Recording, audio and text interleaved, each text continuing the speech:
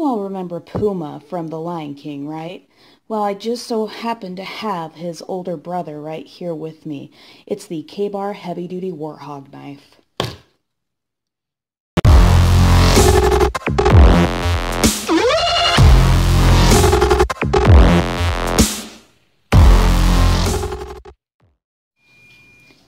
How's it going, YouTube? This is Blade Girl back again with another knife review this week. Hope you all had a great weekend. I sure did.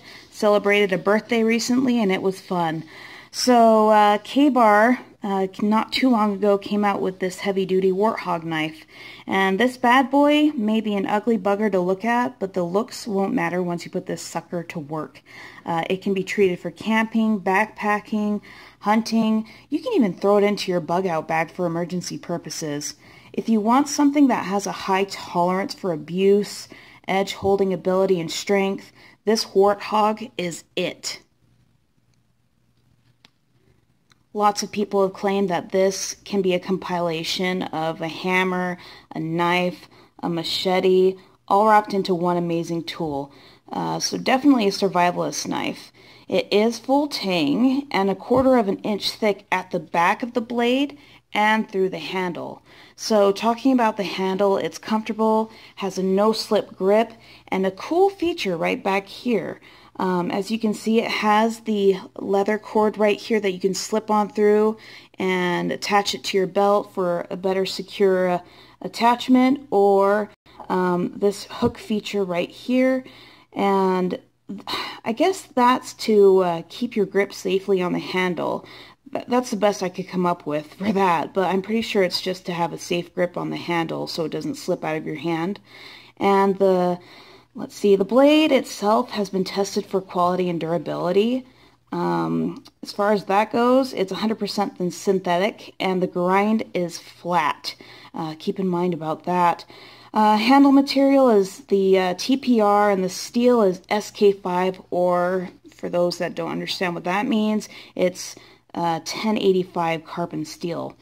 The overall length stands at about 12 1/4 inch long.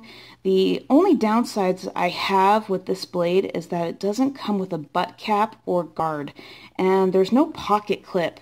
I mean, yeah, you got the sheath and all, but it's like a crappy sheath, and it moves a lot when you're walking around. It's also extremely difficult to fasten, so when you're walking around, be careful with this. I mean, it's flimsy, it jingles and dangles a lot. I mean, look at this thing. It's crap. So my suggestion for you guys is if you want to buy this knife, definitely get a new sheath for it. So just be aware about that. When you purchase this knife, just purchase another sheath for it. I mean, it does take some getting used to, but for now, it'll do its job. So, along with that, this Ka-Bar reminds me of a smaller, tightly compacted BK2, but it wouldn't be put to work, and I wouldn't expect it to hold up like a BK2, if that makes any sense. Nevertheless, this is a heavy-duty tool and would serve you well as a survival knife. Now, when it comes to batoning with this Warthog, I suggest you don't do that. Ka-Bar stresses that you don't baton with their knives, but that hasn't stopped reviewers from doing so.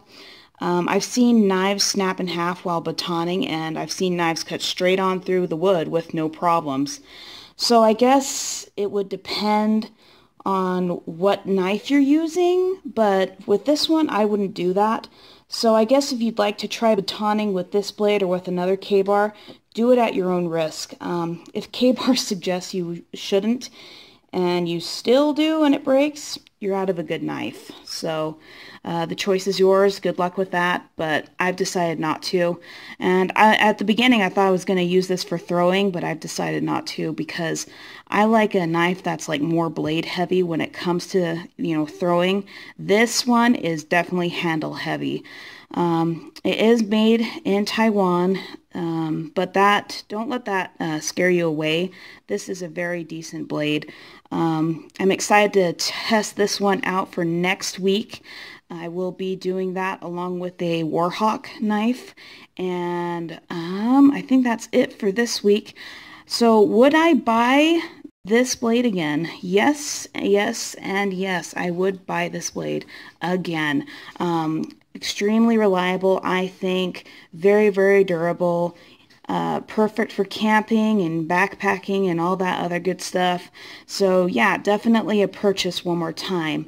Again, thank you guys so much for watching. I will see you guys next week with a test trial video of one of my other knives along with this one.